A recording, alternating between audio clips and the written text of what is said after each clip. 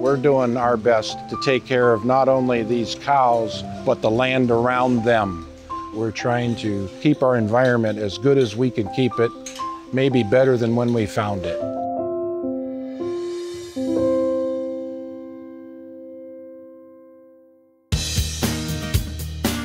Dale Bogart joined forces with Dwayne and Derek Ducat in 2008 to form Deer Run Dairy, growing their operation to 1,850 milking cows. Both families were committed to conservation practices that built soil health on their cropland while protecting water quality around their farm. We need a thriving agricultural environment here.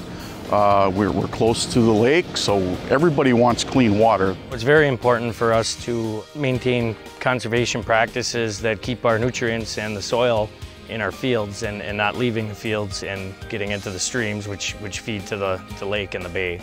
The team at Deer Run Dairy seeds their cropland with cover crops to support pollinators, help control erosion, trap nitrogen, and build soil health. Last year was the first year we were 100%. Every acre that we had a cover crop on it. As we learn, we do more. They've also adopted no-till planting and low-disturbance manure application.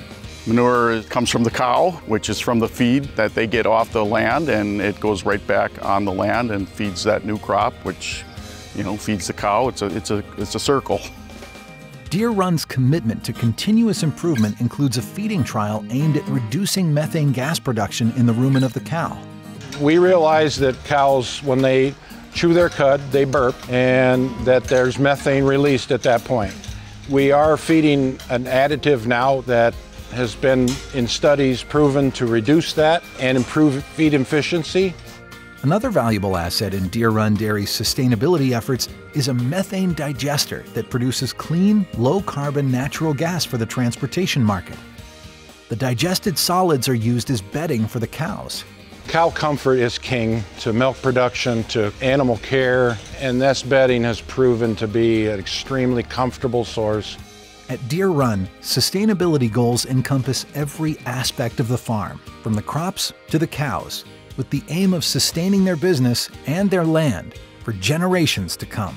Sustainability is important to this farm because we want this farm to go on for many years in the future, and I think being sustainable is going to allow that to happen. It excites me to be able to show my kids all the new things coming out and the new practices in farming that are going to be regenerative down the road.